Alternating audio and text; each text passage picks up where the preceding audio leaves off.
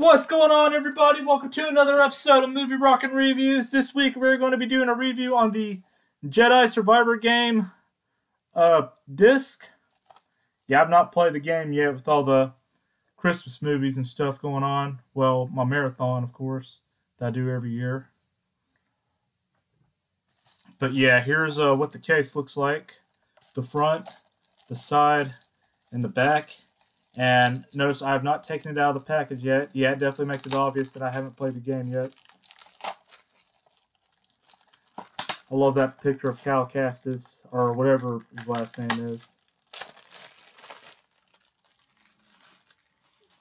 And here's what it looks like on the inside. No, you don't get a manual. They must have it online somewhere. Plus, people use well, I don't think it really helps, but people usually use, like me, use YouTube to figure out how to play the game. But this is what the disc looks like. But anyway, that about wraps it up for today. This is a quick movie rockin' review episode. One more thing I want to show you before I close off this video. Now Friday, December 1st, December begins, and I remember telling you this on one of my past videos that are most recent.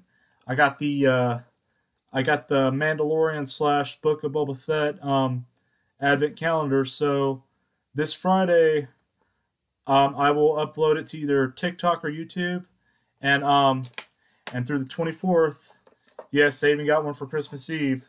Every day from the 1st to the 24th.